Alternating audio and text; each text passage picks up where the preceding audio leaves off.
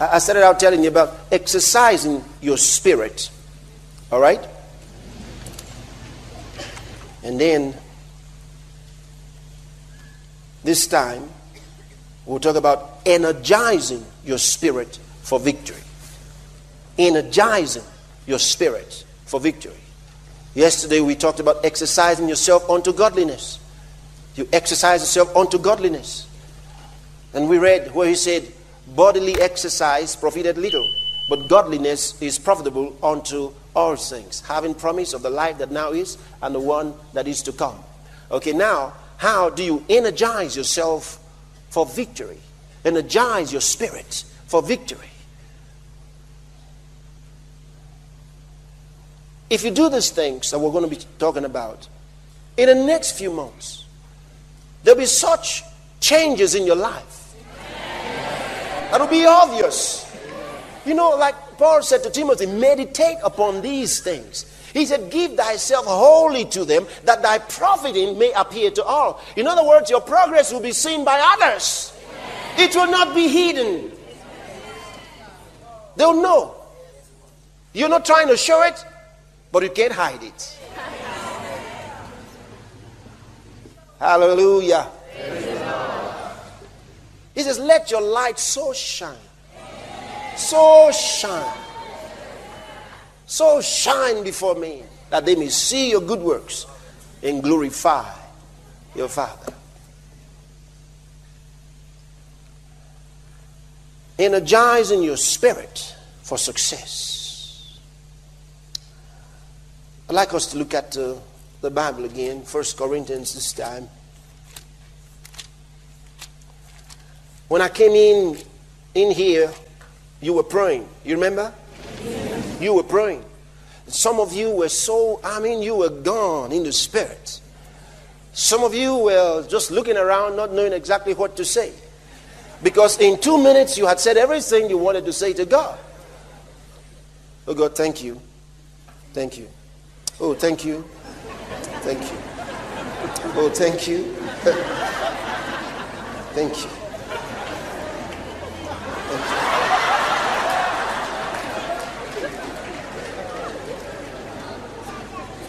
Have you ever been praying and somebody wonder, what are you telling God? How can you spend such a long time praying? What are you saying? Sometimes they think you have so many problems. Why are you praying so long? You know, many years ago, I was praying, much younger. And I was praying fasting. You know, my door was shut. My dad was troubled. My mom was troubled. They said I hadn't eaten. So my dad called me. He was just wondering, a small boy like this. He said, sit down. I sat down. He said, what's the matter? I thought, nothing wrong. He said, no.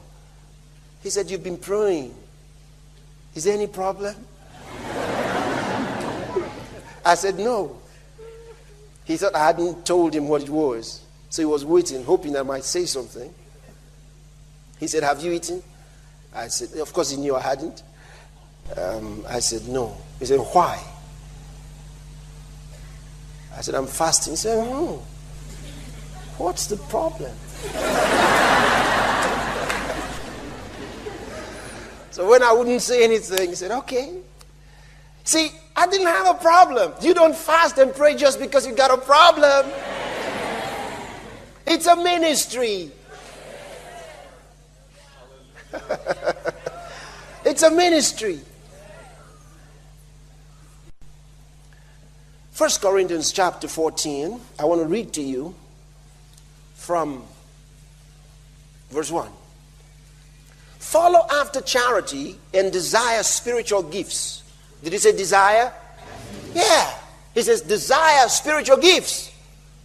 But rather that ye may prophesy. And I asked you, how many of you prophesy? And just very few of you. And maybe out of the few of you that prophesy, most haven't prophesied a long time.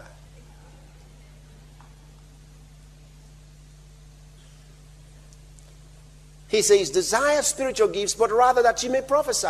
In other words, above all the gifts of the Spirit, he says, I want you to prophesy. For he that speaketh in an unknown tongue speaketh not unto men, but unto God. For no man understandeth him. Howbeit in the spirit he speaketh mysteries. But he that prophesieth speaketh unto men to edification and exhortation and comfort. Did you get that? He said when you prophesy, you're speaking to men unto edification and exhortation and comfort.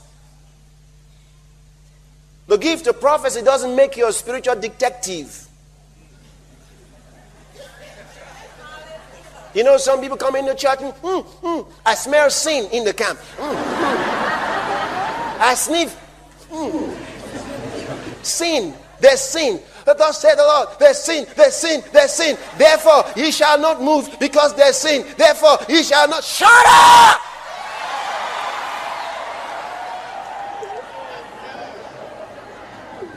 The problem of sin has been dealt with. That's why Jesus came.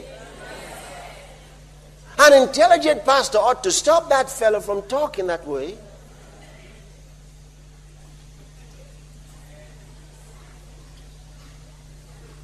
That's why the people came. The church is not for perfect people. The church is for perfecting people.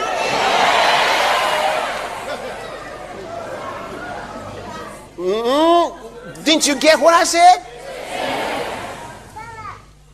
People don't come to church because they're perfect. They come to church to be perfected. That's what the Bible says. He gave some apostles. Ephesians chapter 4, you read from the 11th verse. He gave some apostles and some prophets, pastors, teachers, evangelists for the perfecting of the saints. The saints are not perfect people. They're people that are being perfected. So they come with their stains and their dirt and everything. And when they come, like Jesus when he said, you are clean through the words that I've spoken unto you. So they come in and the minister takes the word of God and washes them. And they become again as white as snow. Praise God. Hallelujah. Thank you, Lord Jesus.